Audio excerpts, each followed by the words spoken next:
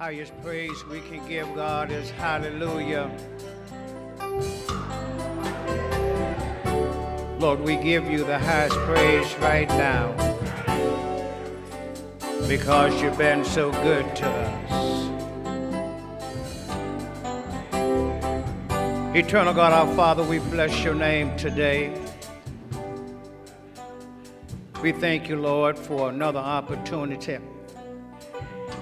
to come and worship you in spirit and in truth.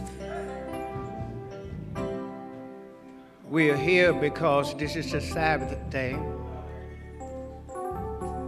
a day of rest, a day of worship, a day of praise. We're here, Lord, because you set this day aside to just come and give you praise. And Father, we stand and sit in your presence. We thank you for bringing us through another week. Many of us been tossed to and fro, but you gave us the strength to keep on anyhow. Many of us suffer sickness, but in the midst of our pain, you came and gave us comfort. We said thank you. Father God, many of us had the burdens of this world on our shoulders, but you came and lifted our burdens. We're here today to just say thank you.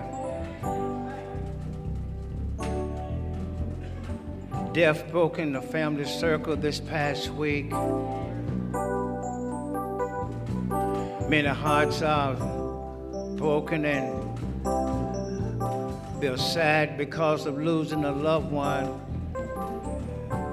But Lord God, we know that there is a better place than this place.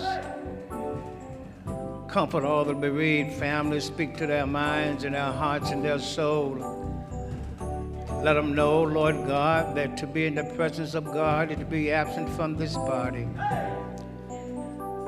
So, Father God, we come today just to lift you up for everything that you have done. Father God, we realize, Lord God, that we have been some mischievous children. All of us have done something that we should not have done this past week. Regardless how young you are, how old you are, all of us have done something.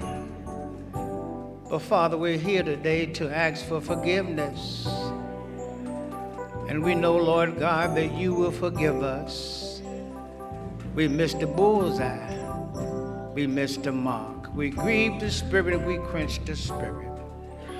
But Lord God, we ask for forgiveness and we're going to receive your forgiveness right now. In Jesus' name. Bless this little preacher now, that he may bless your children. Hide me once again behind the cross and let them see none of me, but let them see Jesus the Christ. Now let the words of my mouth, the meditation of my heart be acceptable in thy sight, O Lord, my strength, my Redeemer. And Father God, we're going to receive the victory today. We're going to receive the victory today. Satan, you're a liar. The blood of Jesus is against you. We're going to receive the victory to live. Thank you, Lord. Amen and amen.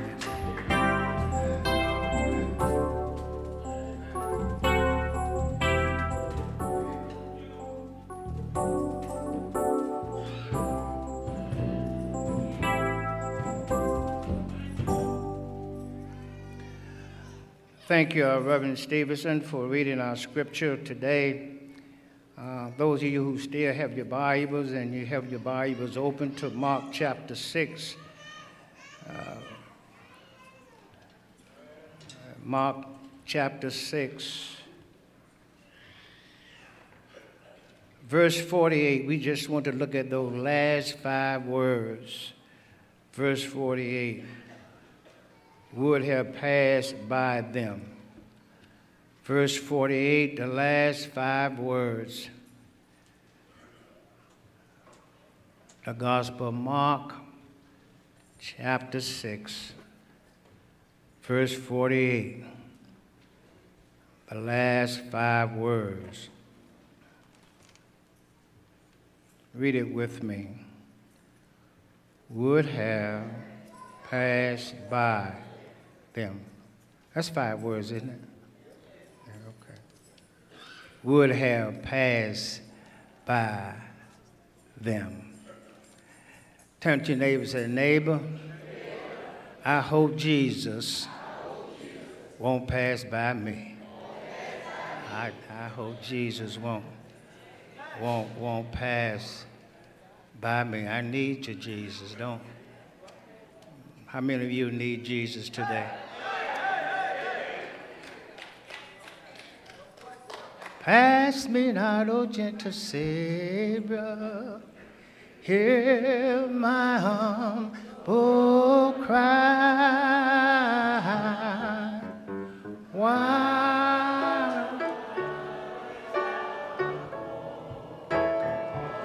do not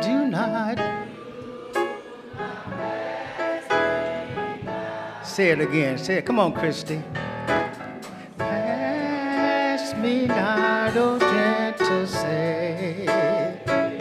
Oh Lord, hear my humble cry. Yeah. Thou art calling, do not pass me by. Can we get Savior one more time? Savior, Savior. Hear my humble cry. Yeah, Lord.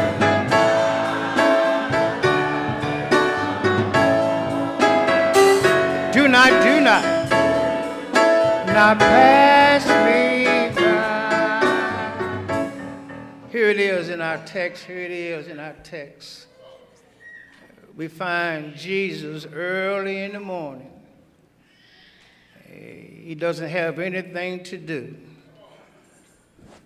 but walk on water. Here in that text, we find Jesus is defying gravity. He's walking on something that is impossible for any man to walk on. He's walking on water early in the morning. It is between 3 and 6 o'clock. In the morning, we find the Savior walking on water. I wonder why he was walking on water. Do I have any inquisitive folks today wondering why Jesus is walking on water? Early, say early, in the morning. Don't you know that weeping may endure for a night, but early in the morning?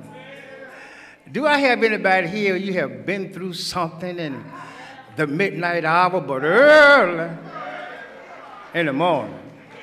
Say early in the morning. Midnight had me down, but early in the morning. The problems of the world on my shoulders had me about to give up, but early in the morning. Yeah, joy. So here we find Jesus walking on water early in the morning. All 3 Gospels, Mark, Matthew, and John, talks about this scenario as far as to Jesus walking on water. Luke is the only one who does not address this scenario. Mark, Matthew, and John. And we have to piece it together like a puzzle. to see what's really happening to cause Jesus to walk on water. As we look at chapter 6 of Mark, especially at 6:30, verse 30, we find that Jesus' disciples has returned, and they are reporting to Jesus. They have just gotten through a mission. They were on a mission. Jesus sent them out early in chapter 2, in chapter 6, 2 by 2, told them to go and preach the word, teach the word, and gave them power to heal. And they went out preaching and teaching and healing. And now their mission has been accomplished. And now they are reporting back to the teacher. Jesus had taught them now for almost 3 years, had been with them and teaching them how to preach and to teach, and giving them power to heal. And now they were reporting back to Jesus what they have done. They said, Jesus, we have done a good work. We have healed. We have preached and we have taught your word. And now they're back talking to Jesus. And Jesus looking at them and seeing that they was worried because they have been out working in the vineyard. And when they got back to Jesus, Jesus said to them, let us withdraw and go into a desert place and let us get some rest. My brothers and sisters, every now and then on this Christian journey, you got to take some time for hour and hour. Yes, you got to get some rest. So Jesus, realizing that he himself has been working hard, and his disciples, so he tells them, let's go into the desert place. Let's go into a place where there's nobody else. And my brothers and my sisters, sometime on this Christian journey, when the problems of this world get you down, you just got to get away from folk, because they don't mean you any good anyhow, most of them. And you just got to just withdraw yourself. And you got to get away from folk and get by yourself. And don't you know that when the problems of this world get you down, and if you withdraw into your secret closet, and if you fall on bending knees, do I have anybody here today, you had some problems, and they was about to get you down. You didn't know which way to turn, but you went into your closet all by yourself, and you called on the name of Jesus. Do I have any folk in here? You don't sound like you had any problem, but if you haven't had any, keep on living. You're going to have some, and when you have some, you better learn how to just steal away and fall on bending knees and call on the name of Jesus. Have you ever had a problem, you need some help, and you called on the name of Jesus?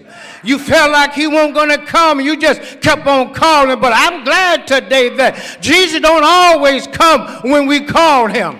He knows when to come, and he knows how to come.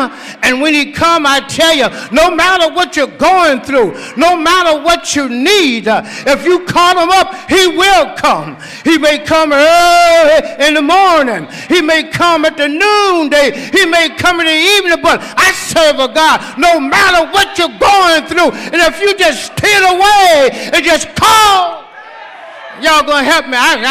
If y'all don't help me, I just call on the Holy Spirit. He just called on the name of Jesus. And he'll show up, and when he'll show up, he'll fix it. Do I have any fixed folks in here?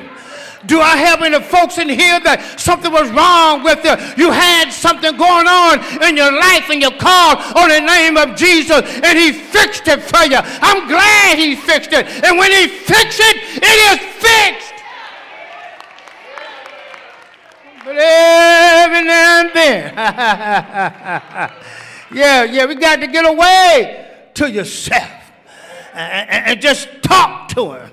Tell him all about your troubles, and he will. I will slow down. So they went into the desert place. But the people knew the power that the disciples had and that Jesus had. And the Bible said they came from everywhere. Somebody saw them go into the desert. You know, you got folks watching you. Yeah, you see where you go. They're watching you. See what you're doing. Don't fool yourself now. Folks are watching you. Yeah, some folks just watch you because they ain't got nothing else to do. Yeah, some folks watching because they're trying to find some stuff on you. But folks are watching you. So they saw Jesus and the disciples go into the desert. And they began to come from all over. And they went into the desert. And when Jesus saw the multitude, the Bible said, Councilman Myers, that he had compassion. Yeah, when Jesus saw the multitude, he had compassion on the multitude. Bear in mind, now they're in the desert and they've been following Jesus for a while now, and they found out where he was and they came to him. And now the Bible said that Jesus had an opportunity when they came to him and the disciples. The word said that he began to teach them. And not only did he begin to teach them, but he had compassion on them. And don't you know, my brothers and sisters, as a child of God, we got to have compassion for people. We got to know how to love people. Matter of fact, if you want to know if Jesus is in your life, you just got to learn how to love. And if you can love your neighbor, then you know Jesus is with you. When you see your brothers and sisters down, if you reach down and you give them a helping hand, you got compassion in your life. So we need to be a little more compassionate and stop talking about folk and stop running folk down. And if you're a child of God, you have no room to run anybody down. You have no room to talk about anybody. You have no room for pointing fingers at nobody. You have no room. Because the same God, say the same God, pick you up out of the muck in the mud. The same God that turned you around and plant your feet on a solid ground. The same God that take those same folk that you're running down and have mercy and compassion on them, and they can be. So Jesus had compassion. I love that. I love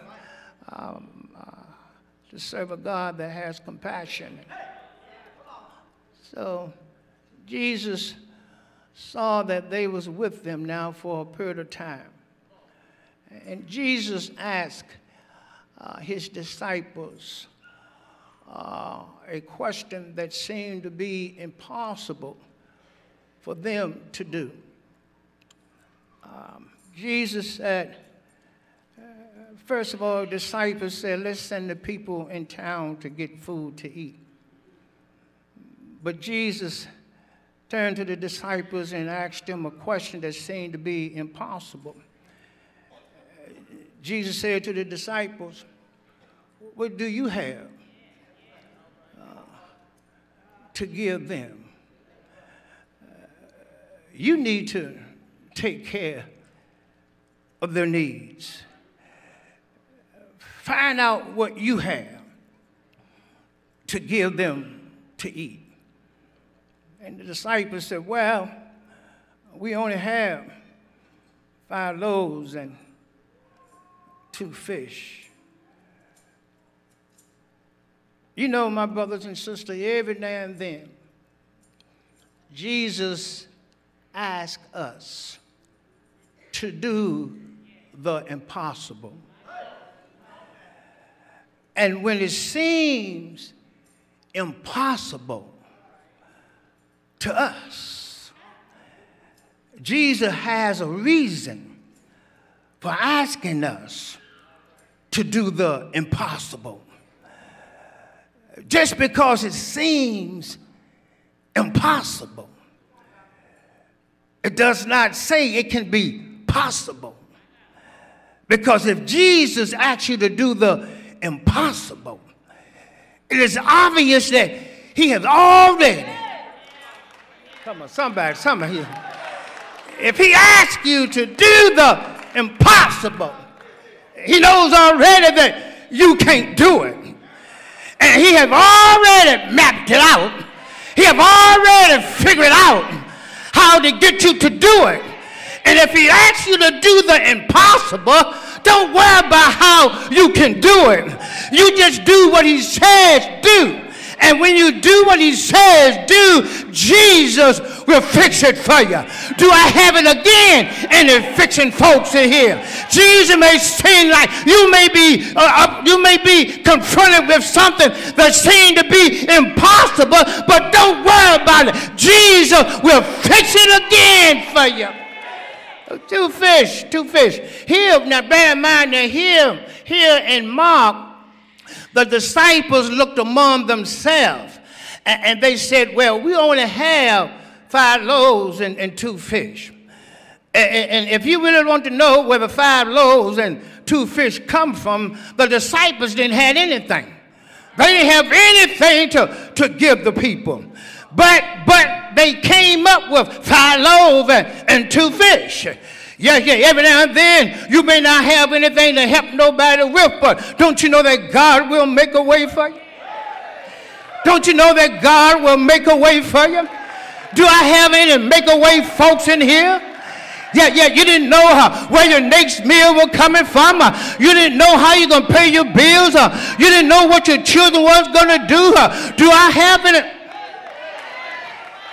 Yeah. Do I have? No matter what it is, I know that he will make a way.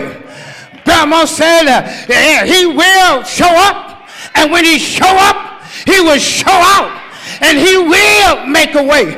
And somebody here today, I can feel it in my spirit. You're going through something. You're confronted with something.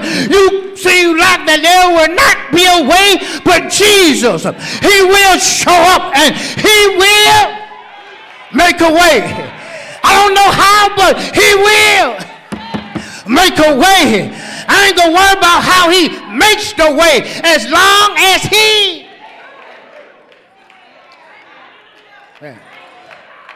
They didn't have anything.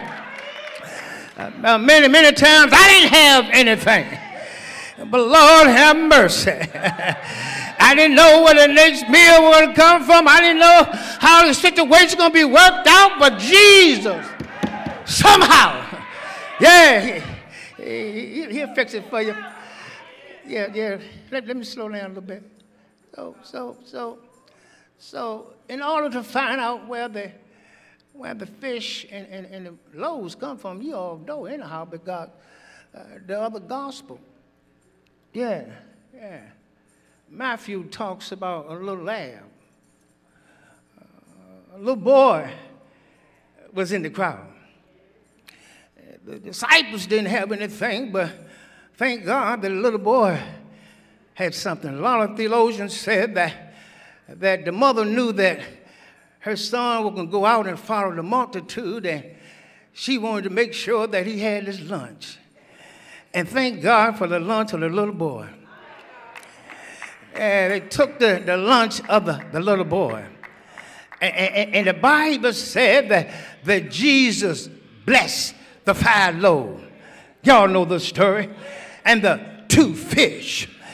Jesus looked up to heaven. My brothers and my sisters, if you ever want God to do something for you, all you got to do is just look up. When you look up, yeah. Every now and then when you're down low as you can go, all you got to do is look up. Jesus took the 5 loaves and 2 fish and he looked up. That's why every now and then I love to look towards the hill from whence cometh my help. When I can't find nobody else, when nobody else is around, all I got to do is just look towards the hill.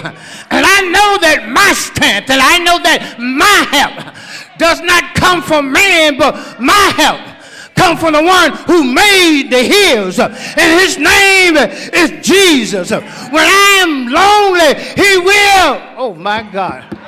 Oh. So here, Jesus looked up, and that's why we need to teach our children that before they eat, they need to bless it. I don't care where you are. I don't care where you are. Before you eat, you can go out to the finest restaurant and order the food, paying all of that money for it, and they bring it before you, but you so high on your horse, you can't look up and thank God for the plate that he provided for you. Yeah, I ain't talking with nobody in here, but I have been out and I seen folk, they get the food, they don't even pray over it. Yeah, you better be careful when you eat other folk food. You better pray over it. You don't know what those folks doing back there in their kitchen. You better. Yeah, pray over it. Yeah. You don't know what you're eating. I'm going to leave that alone. So here, Jesus looks up and he prays before he tells his disciples to tell the folk to sit down. And after he prayed, he took the 5 loaves and 2 fish and gave it to the disciple and said, now feed them. Now the Bible said that there was approximately about 5,000 folk. Lord have mercy, this is one of Jesus' greatest miracles.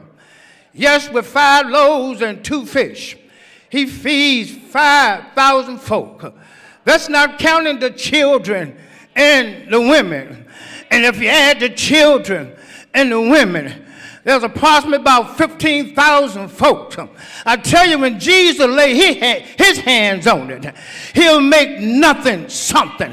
He'll bless you abundantly until your cup will run over. They said that they had enough to feed 15,000 folk, and after that they picked up the fragments and they picked up 12 baskets. I tell you, when Jesus blesses your situations, when he blesses you abundantly. I don't worry about, the blessing. I just want the overflow. I don't want one of the 5 fish. I just find the 2 fish. I just want the overflow. I don't want anything from the 5 loaves. I just want the overflow. And when he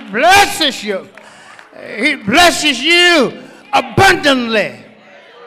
So here, let me hasten. It said that after Jesus performed this miracle, it said that he sent his disciples over the Sea of Galilee on the other side. And Jesus sent the multitude away. And Jesus went up in the mountain. And he went up in the mountain to pray. Jesus always withdraws after he performed a miracle. He always withdraws and prays. And now, as he sent his disciples over the other sea, across the sea, Jesus is up in the mountain. And the Bible said that it is evening time. Now listen to this. It is evening time. And Jesus, after he get through praying, matter of fact, he prayed all night long. But it is evening time. And he's up on the mountaintop. It is evening time. And he looks towards the Sea of Galilee. And he sees his disciples toiling with rolling the boat. A storm had came up all of a sudden. And now the disciple is caught in the midst of the storm. It is evening time. My brothers and my sisters, the storms of life don't have a particular time to come into your life. A storm may come into your life in the morning. A storm may come into your life at noon. A storm may come into your life in the evening. But my brothers and my sisters, a storm will come. So Jesus looking, he saw his disciples rowing and toiling in the midst of the storm. Bear in mind now, this is the evening. And the Bible said that Jesus began to walk on water the fourth hour of the night. And now the fourth hour of the night is between 3 and 6 o'clock a.m. Now bear in mind that Jesus saw them in the evening, and he saw them in trouble. But he didn't go to them right away. And my brothers and my sisters, sometimes Jesus allows us to go through stuff. Yes, he don't always come, but he knows when they come. Yes, it was evening time when he saw them in the storm. But the Bible said that it was the fourth watch, 3 o'clock in the morning.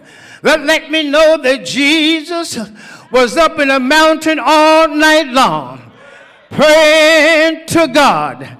And when he looked, when he saw his disciples on the sea, and I tell you what he did, he just looked and he saw his disciples. And my brothers and sisters, I'm not contradicting myself, but when you're going through something, you need to call on him. But he knows what you're going through before you call on him, because he looks at you and he see you going in and you're coming out. He already know what you're going through. He already know that you might be in a bad place. He already know that you've been tempted. He already know that you got midnights in your life. He already know because he looks at you. He see everywhere that you go and everything that you do. You don't have to tell him, but we just got to tell him anyhow. All he does is look and he see what you're going through. And what I like about it, when he look and see what I'm going through, even though I go into my closet and I fall down on bending knees and call on his name, and when he don't show up when I want him to show up, he always shows up on time. It might be in the midnight hour, he's on time. It might be 3 o'clock in the morning, he's on time. It might be 6 o'clock in the morning, he's on time. When he comes, he's always. Yeah, he's always on time. You might be in a bad place today. You might be in darkness today, but he knows all about your troubles. And he's going to show up when he wants to show up. The Bible said he showed up to help his disciples early in the morning.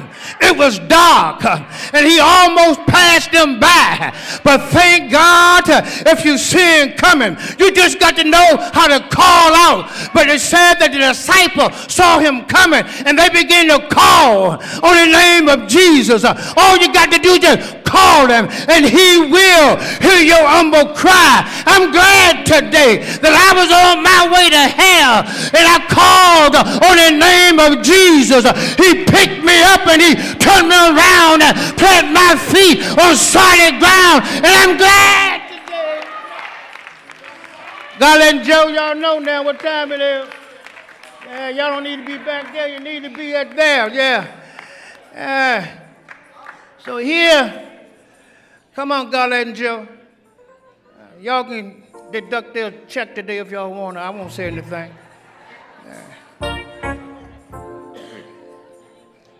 Here, Jesus, I'm glad that he looks and he sees my every footstep. Yeah, we all go through something. Life gets hard every now and then. Trouble on every side. On the sea of life, you're going to run into some storms. And your ship is going to be rocked back and forth. But thank God, the one who created the sea. Thank God, the one who created the wind.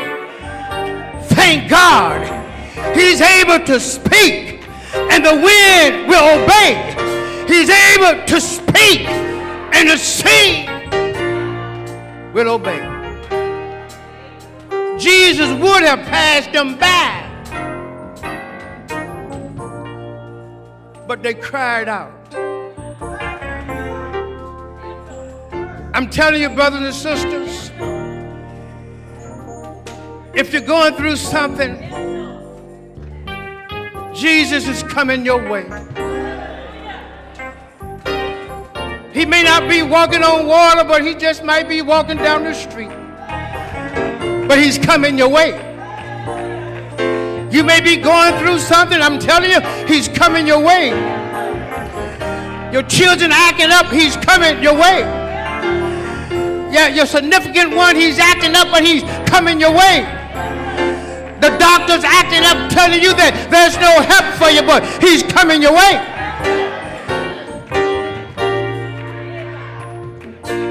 And when he shows up, he's going to make everything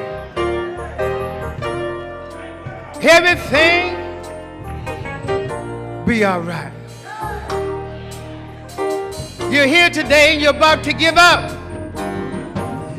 You've been struggling for a long time. You're about to give up. But I'm here to let you know today that Jesus, he's coming your way. You don't have to be like the woman who was sick for 12 long years. You don't have to crawl to get to him. He's coming your way.